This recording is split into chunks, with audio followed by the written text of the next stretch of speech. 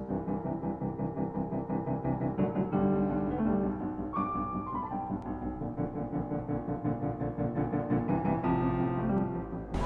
I'm Paul Pluta and welcome to Paul Pluta Prestige. Today we're reviewing the Cartier Santos. The Cartier Santos is the revolutionary watch which was reintroduced from the original Santos, which came out in the 1920s, and it was relaunched in the 70s to compete against Rolex's two-tone and steel Datejust variants.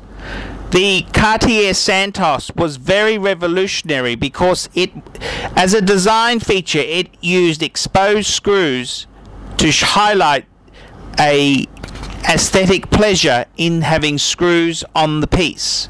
Traditionally in watchmaking, all screws were hidden. The Santos itself was a crossover between formal wear and sportswear, with the casualization after the swinging 60s and the risque 70s. The Santos itself was released in the late 70s and became a top seller for Cartier and one of the most faked wristwatches of all time. The Santos itself has led a very long and exuberant life. In modern terms, the Santos 100 has replaced the traditional size Santos, but that's not to say it has been forgotten. The Santos piece itself was available in all steel and gold two-tone combination, as well as solid 18-karat yellow gold. The Santos itself has been a significant symbol of success for businessmen and people in the move for many, many decades.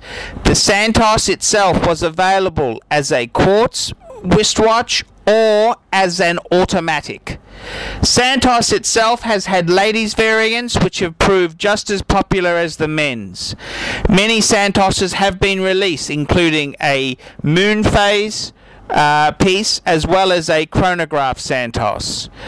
Unfortunately, many Santoses have fallen off the investment radar because they contained a quartz movement which has become terminal since the noughties and is rather sad to see.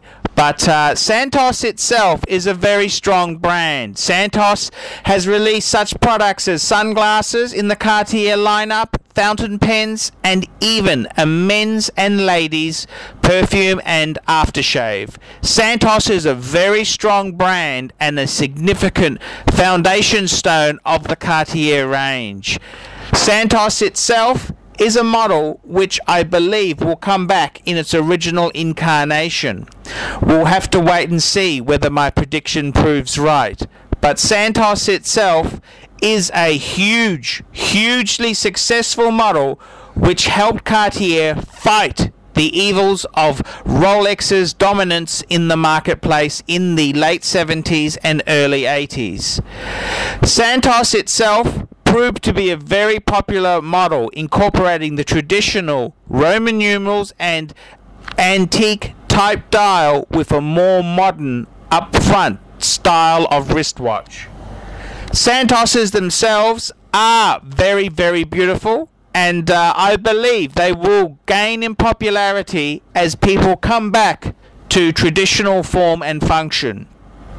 The Santos itself, its big weak point has been the movement that it's often used.